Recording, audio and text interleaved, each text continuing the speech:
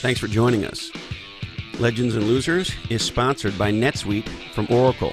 Learn to turbocharge your growth today at netsuite.com/legends. This is a very big podcast episode. It's a big conversation for big people with the amazing Dr. Shoshana Ungerleider. We're going to talk about how to have a legendary death. That's right, a legendary death. Now, before you think this topic is too heavy and maybe not something you want to listen to, it might not be for you, but I would encourage you to stick with us. Dr. Shoshana Ungerleider is not a heavy person. She's just super engaging, super easy to be around, incredibly effective, obviously incredibly smart, and an incredibly accomplished person.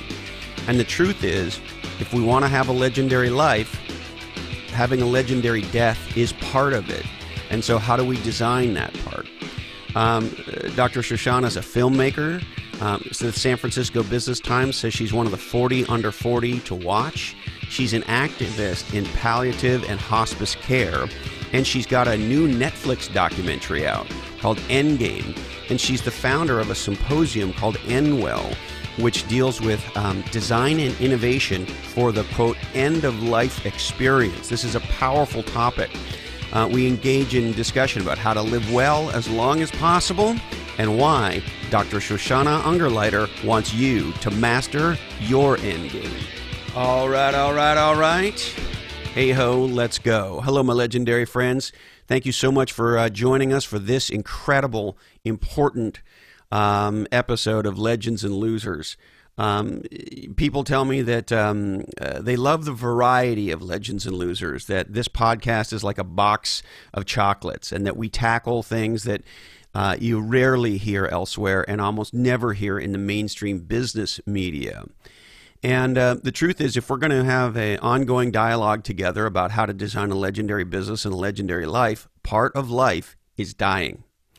And so we all need to think about how we're going to stick the landing. And I think we also need to think about how we're going to help other people, the people in our lives that we love, as they face end of life, as we all are going to. And so this is a powerful conversation. It's an engaging one. I promise it's not too heavy. Dr. Shoshana is an awesome gal. And I also recommend you check out her Netflix film, Endgame. Now, without any further ado, here she is, the amazing Dr. Shoshana Ungerleider. And it turned out that my passion, sort of early on in training, I realized was issues related to serious illness, end of life, the fields of hospice and palliative care. So I've really been able to build my other work around furthering those topics and those conversations. And when did you make a decision to get on this mission? Because you feel like a person on a mission to change things, and I want to get your perspective on that. But everything I consume of you, you sound very much like a missionary. Well, I will. Yes, I would say I'm definitely, hyper focused in this area. It was early on in my residency. So my first year, I spent many, many months doing rotations in the ICU, as many people do. And I, really was struck by a few things. I was very often taking care of people who were older age, of elderly people who were very frail physically, who had many, many medical problems that they'd been dealing with for a long time. And then they ended up in the ICU, where we provide the most aggressive, invasive treatments for their end-stage liver disease or end-stage heart failure or their widely spread cancer. And we would hook them up to, lots of machines. They have tubes, they have lines coming out of their bodies. Sometimes they were awake, sometimes they weren't. And I realized that nothing that we were going to do in that environment that we were so poised to, offer and provide for them was really going to probably change the outcome of the fact that they were dying. And it didn't totally make sense to me. I think, many of these medical cases are incredibly complex, and to kind of wade through all of the data that's provided is tricky. But I realized that nobody, on the medical side was really looking at the big picture in terms of what's going on, with this patient in terms of sort of the context of their entire life. Do they have a sense of sort of what's happening? Maybe talking about their prognosis, or have an understanding of what the next, days or weeks might look like, given that they're so sick. And, the answer sometimes as a patient, or as somebody who loves a patient in these kinds of situations, and I don't mean to sound shitty, but it can feel like the person's not even there the way the medical staff talk. Right. Is that what you're describing? Let's see. Yeah. I mean, that's right. I think it's, I'll say a few things. I think we do a terrible job in medicine of sitting down, of taking the extra time to talk with patients, to talk with, their family and loved ones about what's going on. A recent study came out actually in 2016 in the Journal of the American Medical Association. We call that JAMA. And they had surveyed lots and lots of doctors, and 70% of those doctors surveyed said that they hadn't been trained in how to have difficult conversations with patients, which completely blows my mind, because the majority of what I do as a hospital-based doctor is have difficult conversations, whether it's about, goals of care, or gosh, you're not getting better right now. What are your thoughts about that? What's your understanding of the current, state of your illness? What does, the rest of your life for you hopefully look like, knowing that? And so absolutely. I mean, we do a terrible job of engaging patients and their families, especially in sort of those acute crisis times of being gravely ill. And it's disconcerting for us. Yeah.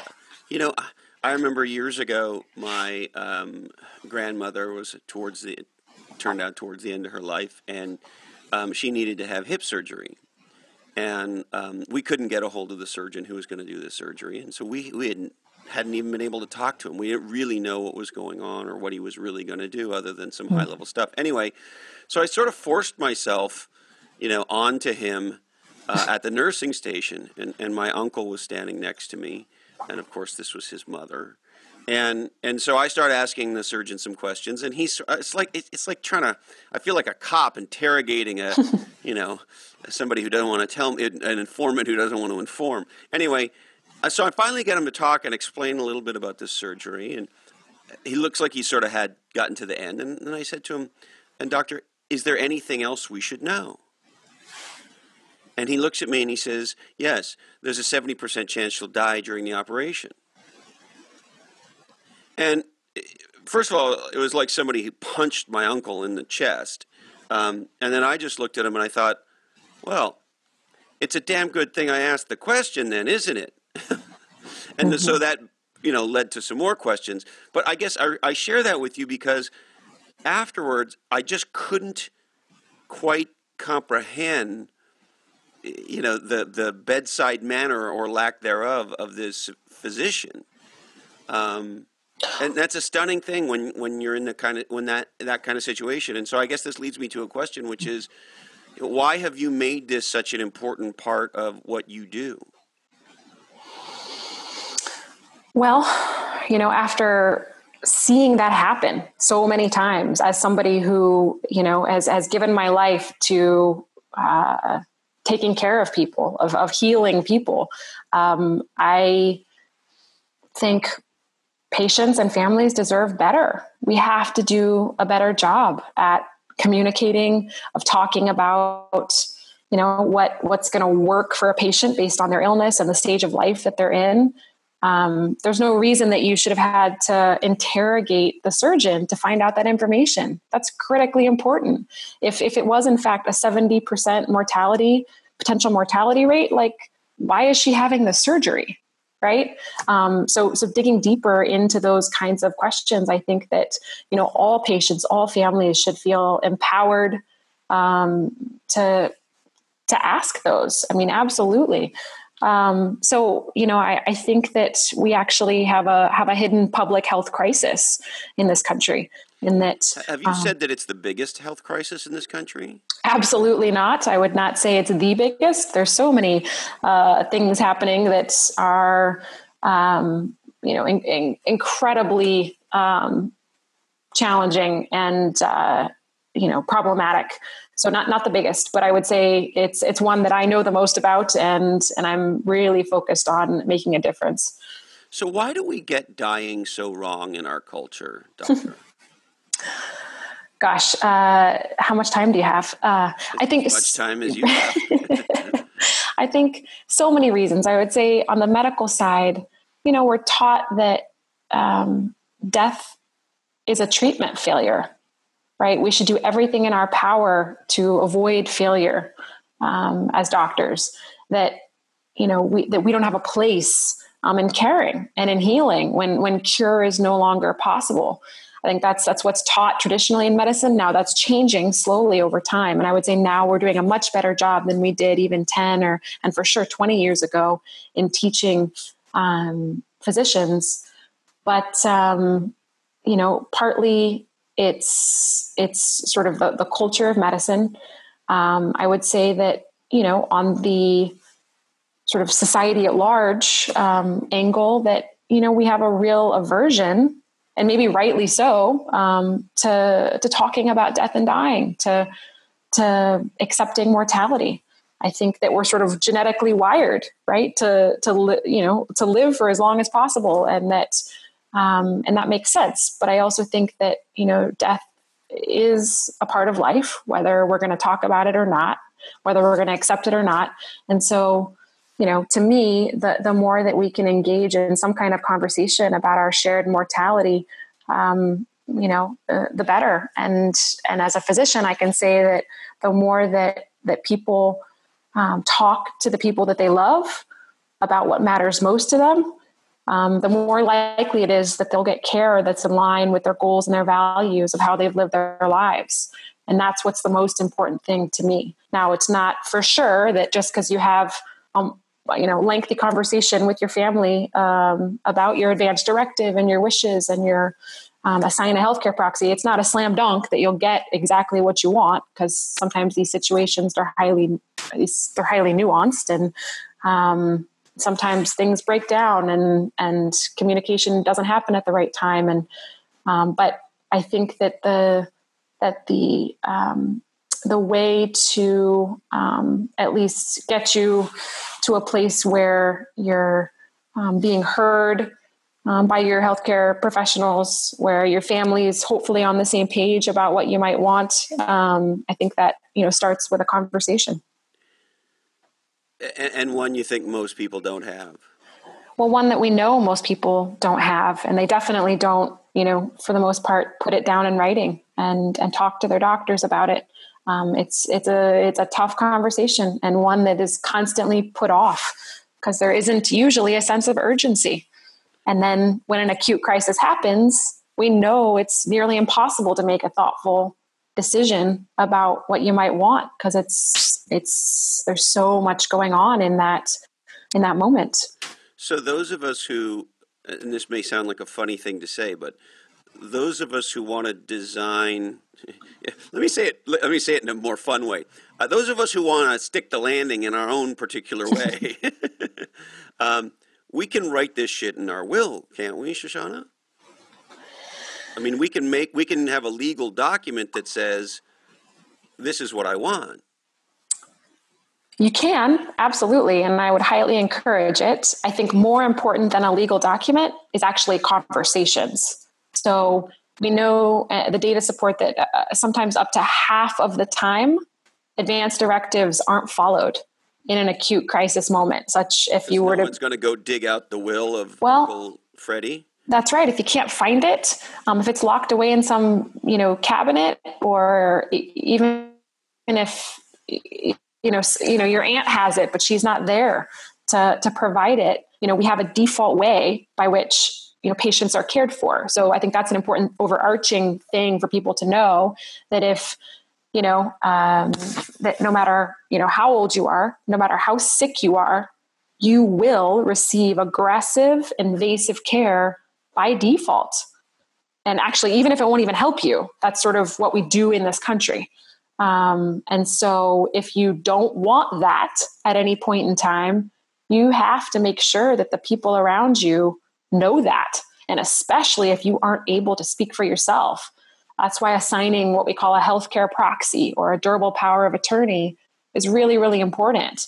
And make sure that that person is someone that knows you well, hopefully lives nearby you, so that they're around if something is to happen. And I don't know the legalities of it. Am I legally allowed? I mean, I'm legally allowed to deny care, right? Or to not be cared for. Yes. For yourself? Yes. Absolutely. Yeah. I mean, if you're awake and you're saying, hey, listen, like, I don't want that tube, or I don't want that antibiotic, or let's talk about, what's happening here and figure out what makes sense for me. Absolutely. I can deny myself care at any time, can I not? Absolutely. And so I guess the problem becomes in a critical situation where you can't speak for yourself. How do you make sure that your wishes are upheld, as opposed to the position that the medical community is going to take, which is aggressive care no matter what? Absolutely. That's right. And that's not to say that, I'm not somebody that's against Western medicine. I obviously practice in a hospital setting. I take care of ICU patients. We save lives every day in the ICU. We have amazingly, modern, wonderful technology. It's just that I don't think that everybody needs to be on that same trajectory, and especially not if it's not something that they want or that they don't understand. So what I really want is for conversations to take place, such that people are empowered with information, with maybe knowing a little bit about their prognosis, so that they can make a thoughtful decision about what works for them. And if it is in fact, days or weeks or months or even years to live in the setting of a serious illness, that they can live that time in a way that, works for them. They can focus on sort of quality of life, if that's what they want. So, and that's where sort of the world of palliative care as a field of medicine comes in. And I just am such a big fan of the work that palliative care brings. So, if this may sound like a crazy question, but I'm going to ask it anyway. If you were going to coach me how to design a legendary exit, if you say part of having a legendary life is you also got to design your exit, you got to design your death. And so what advice, what coaching would you give me on how I should design a legendary death? Wow. Well, I think I would first start by saying that there isn't one right way to do this, right? What works for you may not work for me or work for, my father. So I just want to preface this all by saying that there isn't one sort of best way to die. To me, it's about making sure that you live your life for as well as possible, for as long as possible. And now I think that, as a younger person who's relatively healthy, so myself, I have thoughts right now about what, the end of life should look like for me. I know full well, and my experience as a physician, has shown me that changes over time. So at 38, what I think I want based on what I know, and when I'm 58 and maybe when I'm 78 are probably going to look different. So I guess my first bit of advice would be, to say that, having a conversation and thinking about this now in whatever stage you're in makes good sense, but know that you need to revisit that conversation as life goes on, as your personal circumstances and your health sort of changes over time, as it will. I think that there are some wonderful tools out there to help people have conversations with the people that they love. I mean, sometimes this can be a tricky conversation. So there's actually a really cool card game. I know it sounds cheesy, but it's called Go Wish.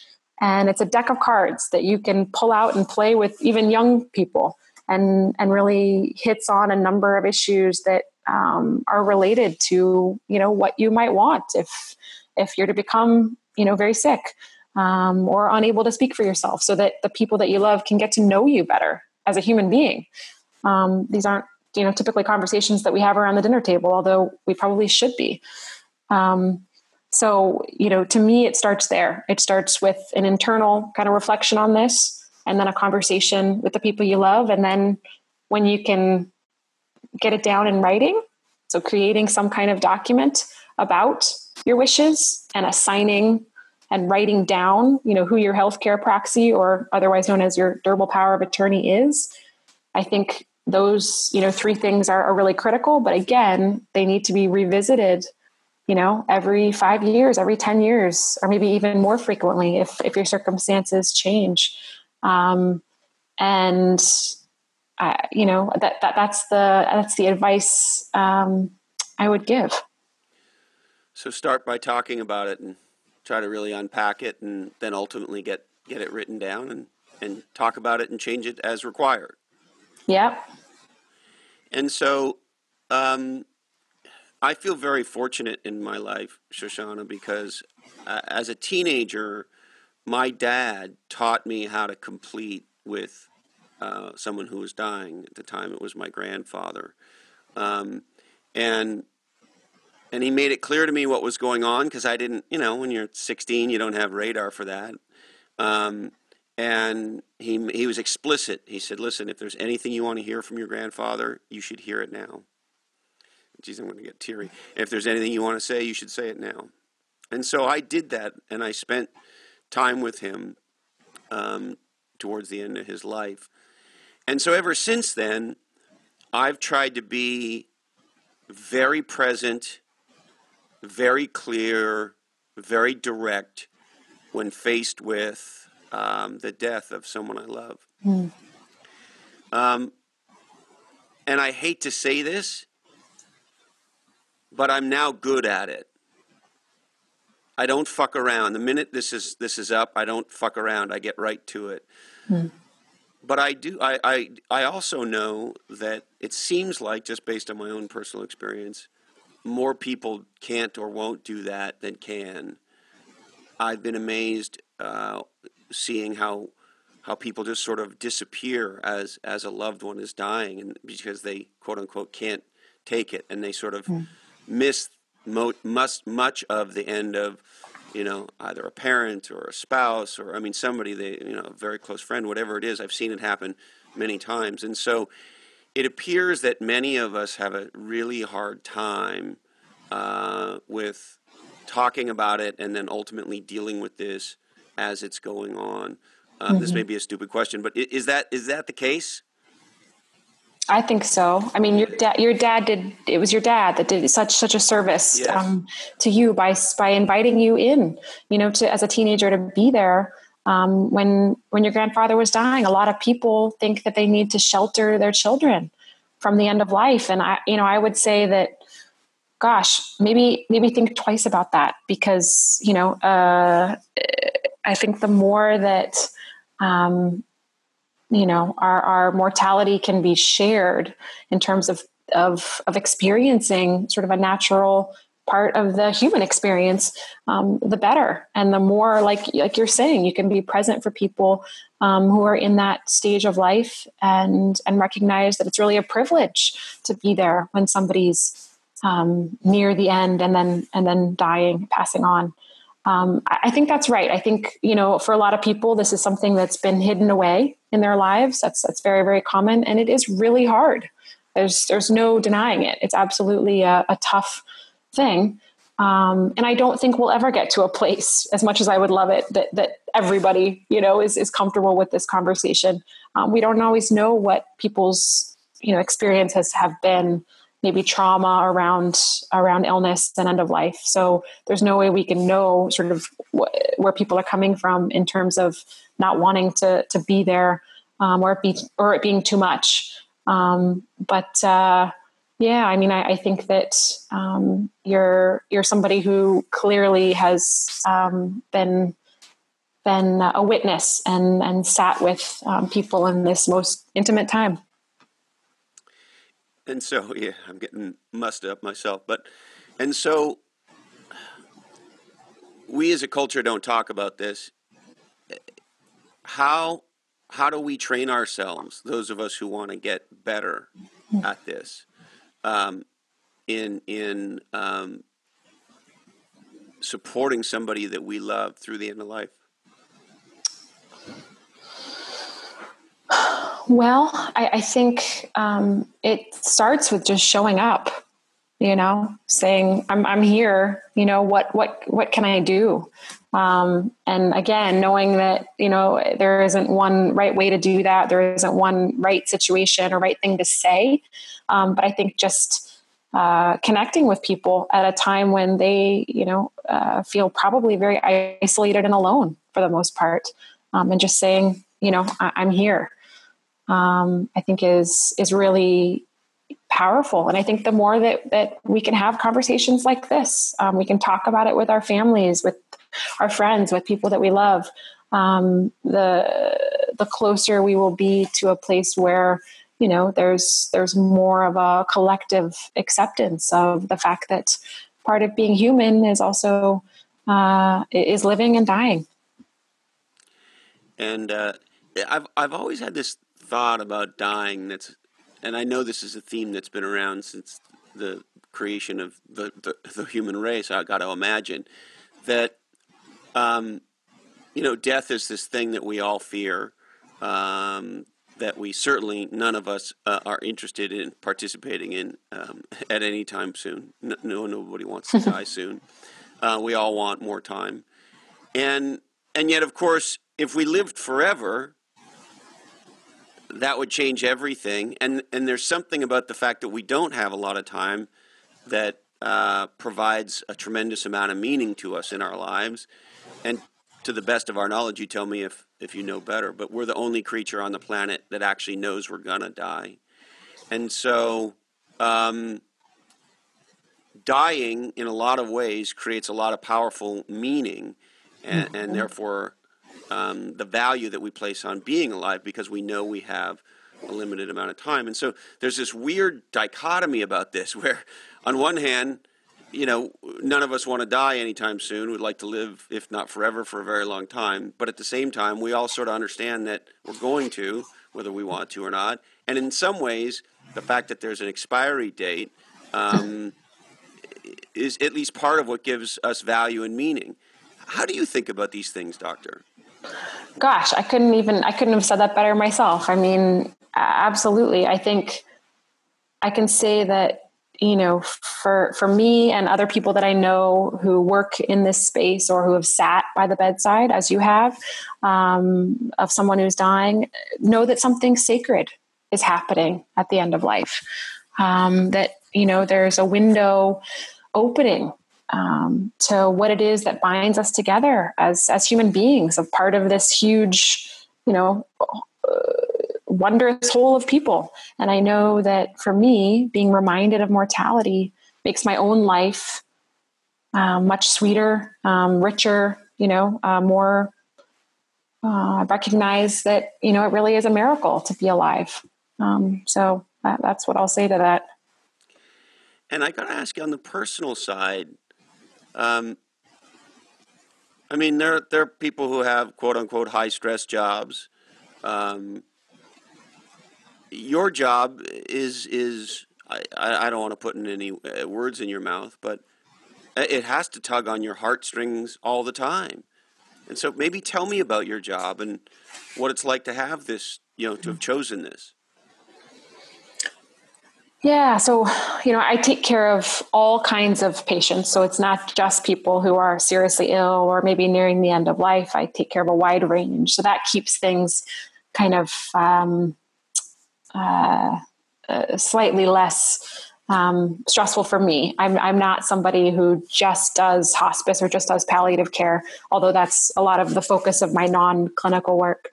But absolutely, I think, the seeing, witnessing suffering over and over does take a toll on healthcare providers. We know that both in nursing and in medicine, the rates of professional burnout, of suicide, of depression, of course, of substance abuse are astronomically higher than other, they're astronomically high and much higher than other professions. And I think part of that is that we really experience some trauma in the witnessing of suffering, and we don't have an outlet or a platform to really talk about that.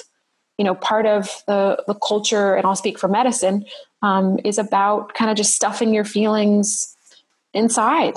And, I'll give you an example. I've been at many situations that we call like a code blue, where somebody is having a cardiac arrest, say, in the hospital. And we, spend 45 minutes, with many doctors and nurses and respiratory therapists, all trying our very hardest to revive somebody, doing CPR, putting in all kinds of IV lines and intubating them. And sometimes people don't make it. And after 45 minutes of this high stress, high intensity situation, if the person dies, we just stop and we take off our masks and our gowns and our gloves, throw them in the garbage and move on to the next. And nobody stops and says, my goodness, like we've just witnessed something, incredibly traumatic, for sure for the patient, but also for us. So there's no built-in place to debrief these kinds of situations. And I think that's part of the reason. One factor why, burnout in medicine is so high, because when people, if you are sort of emotionally distressed by that, as most people are, they just don't have a place to kind of let that out. And I think as a result, many doctors build up kind of walls, emotional walls between themselves and their patients. And I think some degree of a barrier is important. I mean, you can't be emotionally wrapped up in every single patient that you see, or else absolutely people would not be able to do their jobs day in and day out. But there has to be a balance there. And I think we have not done a good job in medicine of teaching people how to find that and how to work with it so that they can have long, sustaining careers of taking care of people. Yeah. And so how do you deal with it yourself? Gosh, well, for me, part of it is that I don't do clinical medicine 24/7. So I work part-time and do non-clinical work, which I find incredibly meaningful and fulfilling the other part of the time. But I think, talking with colleagues about how I'm doing or how I'm feeling, especially after a difficult or traumatic experience with a patient, has been hugely helpful for me. I mean, there are programs that are just now starting to be built out in healthcare systems to help support, healthcare clinicians to sort of talk about their feelings, which, as basic as that sounds, we haven't really been doing that until very recently. So I think it's incredibly important. And when I'm working with the residents at the hospital where I work, I think I try to convey that, that's critical. And especially if somebody is having a hard time to reach out for help. It's always okay to say, I'm struggling here. Let's talk about it. And do you see doctors doing more of that to deal with some of these highly emotional situations that you folks find yourselves in on a pretty regular basis? It's not as widely done as I would like, but I think we're getting there. I think the recognition by the American Medical Association, by really everyone, that professional burnout is a huge issue in medicine. this is obviously something we should be doing anyway, regardless of that. But I think that's sort of been the motivation to kind of build programs related to physician wellness, and to just kind of prevent burnout.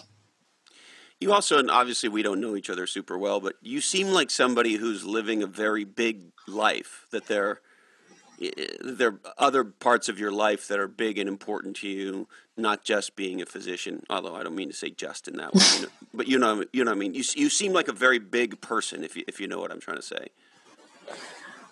Well, I think I do. I mean, I think that medicine has really informed my view of the world and the things that I care about. So I would say, first and foremost, I'm a doctor, and I, went into medicine to be in service of other people. I think, for reasons that I will never fully understand, I've found myself doing many, many things that aren't related to my doctoring, to taking care of people. Because I really, want to see change happen. As I mentioned earlier, recognized in my first year of training that, gosh, we have these huge gaps in the way that doctors are trained, in the ways that these conversations aren't taking place for seriously ill people. So what can I do to try to change that? And so I think, for me, it's been really important to think about this as a public health crisis, as something that we as human beings, as a culture, can really tackle. So I've really focused a lot of my energy and attention outside the hospital on, what are the ways that we can do that, whether it's through leveraging social media, whether it's through creating a symposium around end of life, whether it's, supporting documentary film to help foster these conversations. So I think I've gotten lucky in that some of these opportunities have really fallen in my lap. Well, you've also taken a pretty significant stand, right? It's very clear that who you are is somebody who's standing up on this topic. I mean, look, I'm not an expert in this field, but there are not a lot of doctors who are out in front on this topic the way you are. Well, I guess I would say that there are many, many, healthcare professionals and lay people who have cared about this issue for a long, long, long time and are doing amazing work. And they've been doing it for, 20, 30, 40 years. So I'm not going to say that I'm the first person to come out and say, listen, guys, we have a problem here.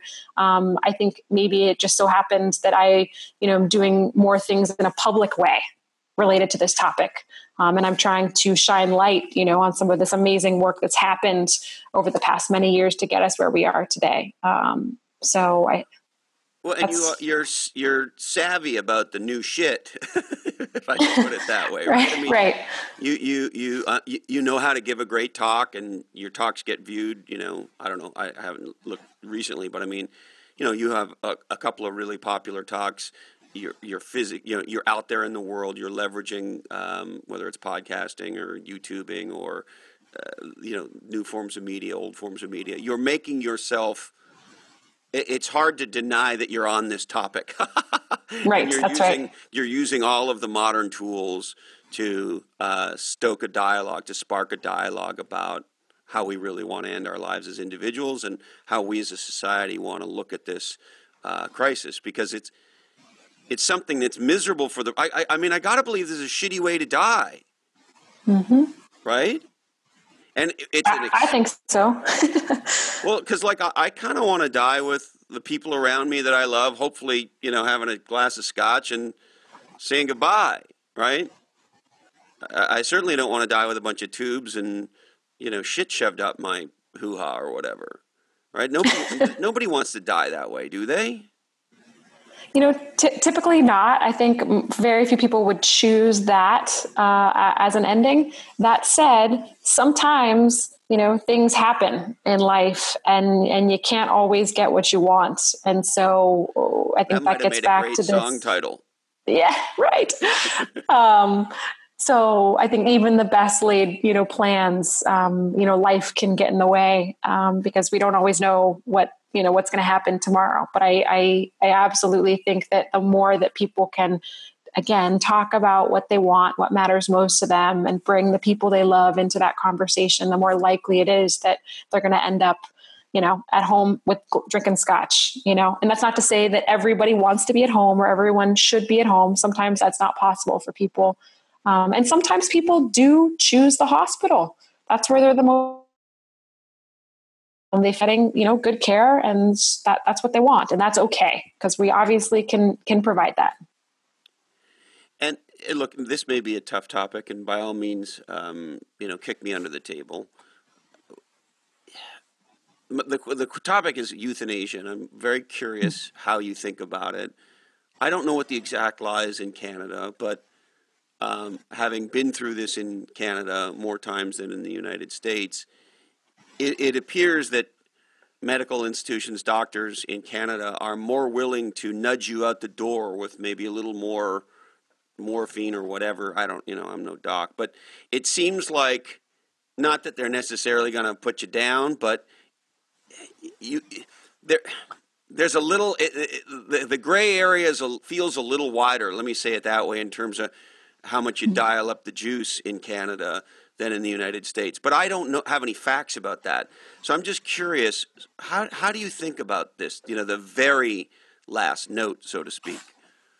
Yeah, well, I have to say I know nothing about Canada. So I apologize. I have never practiced in Canada, nor do I know sort of legally what's allowed and not allowed. And I didn't even realize you were Canadian until I just heard that little accent. Yeah. I can speak for, myself and for what's happening in the state of California.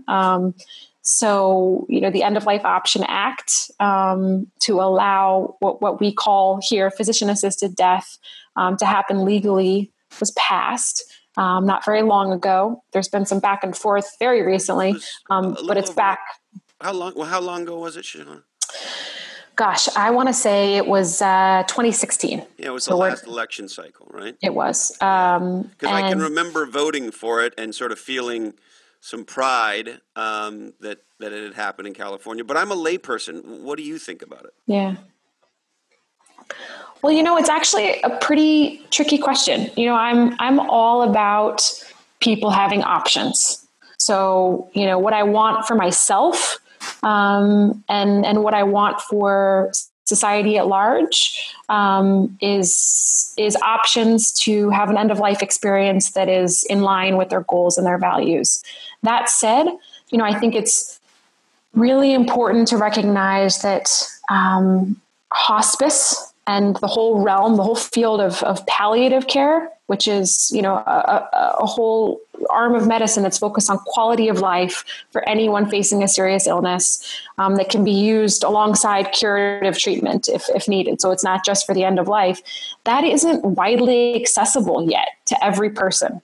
So my feeling is I would like to see in California, around the United States, and frankly around the world, that we make sure that palliative care, so an extra layer of support, is provided to all people who are facing a life-limiting illness, and allow for that support to take place, such that their physical symptoms, whether it's pain or difficulty breathing or psychosocial or spiritual distress, existential suffering, those needs are tended to, and I think that the concern with legislation like the End of Life Option Act, is that, gosh, how are we making sure that all of those people are referred and are offered care that supports them?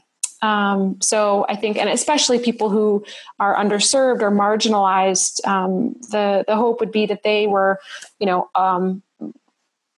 receiving palliative care and hospice care if that's what they wanted. So I'll say that. Okay. And the new law, what does it allow you to do that you couldn't do before? Oh, well, I would say in the state of California, physician-assisted death was illegal. So meaning specifically, a doctor was not allowed to prescribe a medication that could end your life. Now, this is a little different in terms of maybe what you were asking about before, when, we use medicines like morphine, like other opiates, or also known as narcotic medicines, to treat pain symptoms for people who are seriously ill or near the end of life, to treat symptoms like shortness of breath. It actually helps not only with pain, but also helps the feeling of breathlessness. And so one side effect of using those medicines is that sometimes death can be hastened in a way, but that's not the point of why we use those medicines. I don't know if that makes sense, or maybe this is a little too nuanced, in terms of a conversation. That is very different than a doctor prescribing a medicine, handing it to a patient who's sick and saying, this medicine will kill you after you take it. Those are two very, very different things. So I guess that's the distinction I would make. My perception, and look, I'm no lawyer and I'm no doctor, but is that in Canada, and again, I don't know what the law actually says, but in Canada, they can dial up the morphine and sort of nudge you out that last inch out the door, so to speak. But just so we're clear, the intent, at least in the United States, and I would imagine also in Canada, of turning up the narcotic or the opiate, the morphine, is actually to treat symptoms, meaning to help somebody who is, having trouble breathing near the end or in pain near the end. So that's the intent. If that happens to also hasten death, then that's a side effect. But so that's the distinction, is that in medicine, we have to be very clear about the fact that, in those settings, we're treating the current symptoms that the patient is having, which is a different thing than, that the whole conversation we just had about prescribing a medicine to allow someone to die. Correct. So today in California, you can prescribe a medicine. You can prescribe me medicine that's going to kill me legally. If you are diagnosed with a life-limiting illness and you have, capacity to make, sound medical decisions for yourself. And so there's a whole bunch of things. I wasn't suggesting I would call you after a bad day and say, hey, Shoshana, can you just, can you call CVS for me? My goodness. Absolutely. But that is a very big change in the law. Oh yeah, it's huge. And it's something that many gray area, right? Well, it's something that many states are looking at in terms of legislation. Oregon, the Right to Die, Act has been around for a long, long, long time. So yes, these are, sort of conversations that are starting to happen. And, to me, again, I would not, I'm focused on making sure that people have options that are in line with, what they want. And if that brings about this kind of conversation about, palliative care, about hospice, about mortality, that's fantastic. I'm all about having these conversations, as you know.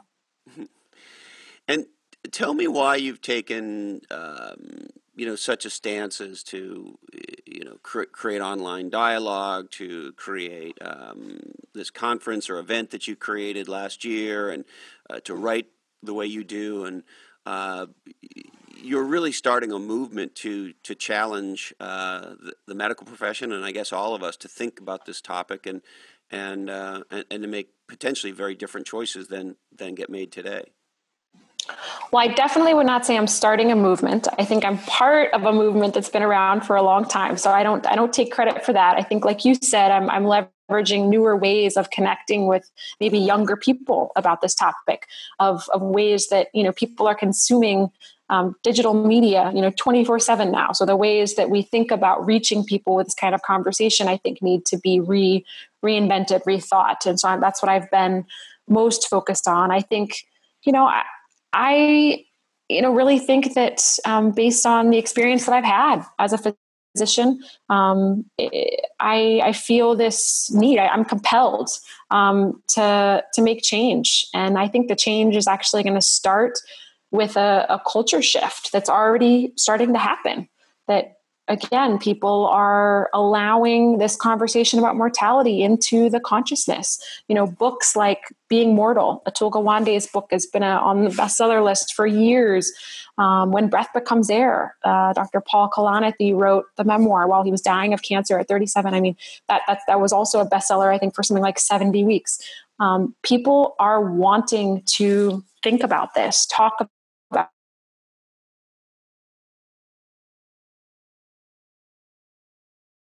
I am trying to, maintain that momentum to push this movement forward, because I think that it's something that's critically important. It's, as human beings, recognizing our mortality makes living life that much better. Like you said, knowing one day that it will end.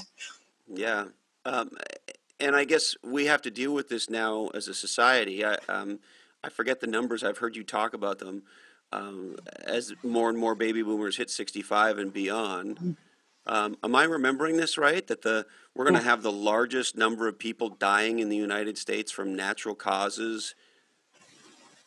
What's this stat I've heard you talk about? Do you know what I'm saying? You know what I'm saying? Yeah. 10,000 baby boomers turn 65 every day in this country. So we are, very soon going to be hitting this wave of people requiring more care, because as people age, we know they accumulate, chronic medical problems, and then facing the end of life. And we're so incredibly ill-equipped to handle, what will be, of course, a financial and emotional and a really maybe even spiritual kind of burden in this country. So, a lot of the work that I do is geared around, how can we come together in an interdisciplinary way, knowing that doctors don't have all the answers, knowing that policymakers don't have all the answers, to create the new products, the new services and systems that it's going to take to care for these people. I think it's our civic responsibility to be thinking about this, to be coming up with solutions together, which is, one of the reasons I founded Endwell as a place, as a symposium where people can come together to talk about this, to create, new networks, to make big change. Well, it's incredibly inspiring. I love that you're having this conversation. I think it's fascinating that you, as a could I say younger physician, would get focused on this. You're not necessarily the type of doc that I might think of would be on the forefront of having this dialogue. Is there anything else, Doctor, you want to touch on before we wrap? Oh, geez. Well, I think we covered a lot of ground. No, I don't think so. Well, I can't thank you enough. You're an extraordinary human being. It's been a pleasure getting to know you, and hoping to welcome you and your husband down to Santa Cruz for dinner sometime soon. We'd love it. It'd be great to have you guys and spend a little bit more time together. And I know how deeply Carrie enjoyed, the opportunity to work with you. And so thank you. Oh my gosh. Thank you. Carrie is amazing. We had coffee the other day, and she is such a powerhouse, and really with the March for Our Lives event, made it happen. It was just amazing. So I just felt really lucky to meet her kind of randomly on Facebook, and then, get to work so closely with her. It was awesome. Well, the two of you together were one mega tour de force, that's for sure. I'll never forget that day watching you guys divide and conquer. And I think most people, had they seen you two together, would never in 1,000 years believe that you hadn't been working together for decades. I mean, it was incredible. So thank you. We love you, and love to get to know your husband, and love to have you down to Santa Cruz for dinner soon. Yeah, let's do it this summer. I would love that. It sure is beautiful by the ocean in the summertime. All right. All right, let's make it happen. Thank you so much, Doctor. Thanks for having me. My pleasure. Okay. Whew. What a conversation.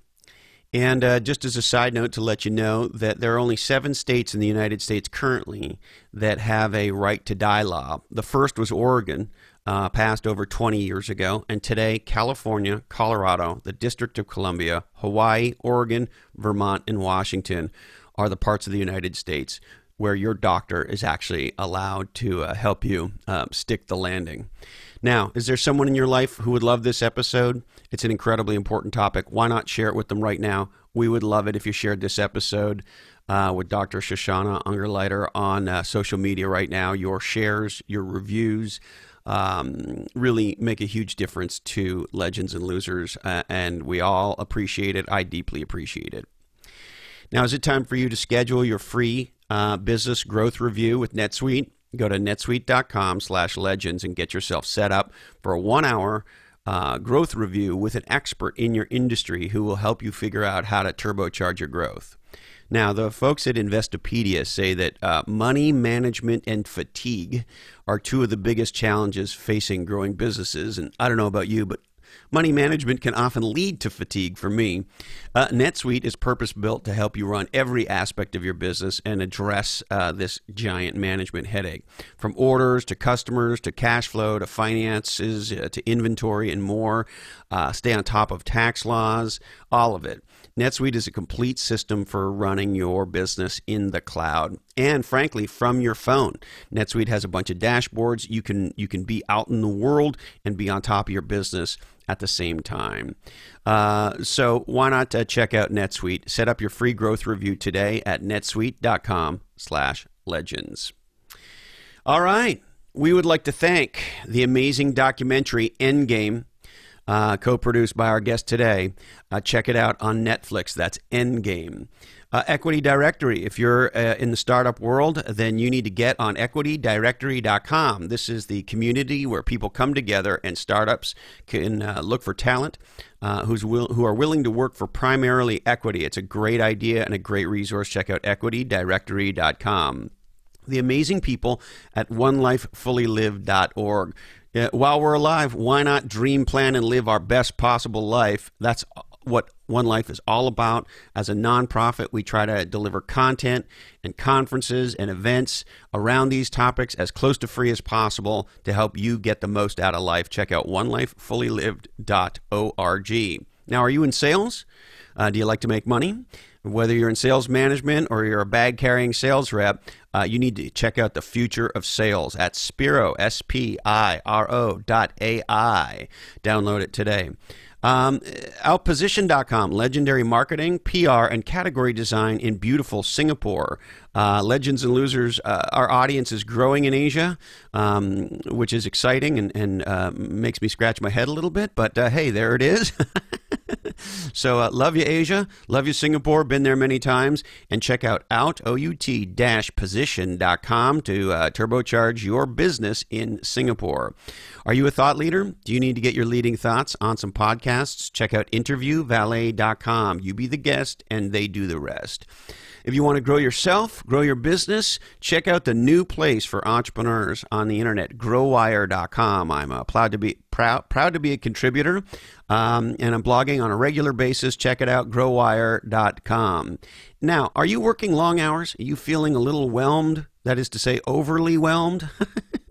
Is there such thing as underwhelmed? I guess there is underwhelmed. There's overwhelmed, and maybe there's just whelmed. But regardless of where you are on the spectrum, check out Bottleneck Virtual Assistants. A virtual assistant can make a giant difference in your life, and they're more cost-effective than you might realize. So check out Bottleneck.online today. And the California Pacific Medical Center. Check out sutterhealth.org/CPMC. All right, I need to remind you that this oddcast is the sole property of the Legends and Losers Oddcast Network, and we would love you just a little bit extra if you shared the shit out of it. All rights do remain disturbed. This oddcast is clearly produced in a studio that does contain nuts. However, it is never tested on GMOs. And you must be forewarned that we may make some forward-looking statements, present moment-looking statements, backward-looking statements, and completely preposterous statements. Listen to Johnny Cash. Support your local healthcare professional. Don't be lame. Get out of the passing lane. Only buy free-range, pasture-raised eggs. I love you, Dandy Candy. Thank you, Mom and Dad. Or maybe the other way around. And hey, Colin, this oddcast really ties the room together, doesn't it? Today, our deepest apologies go out to Marcus Rust, CEO of GoodEgg.com. Sorry, Marky, we just ran out of time for you. That's it, my friends. Thank you so much for investing part of your life with us on this super special episode of Legends and Losers, and we look forward to seeing you again soon.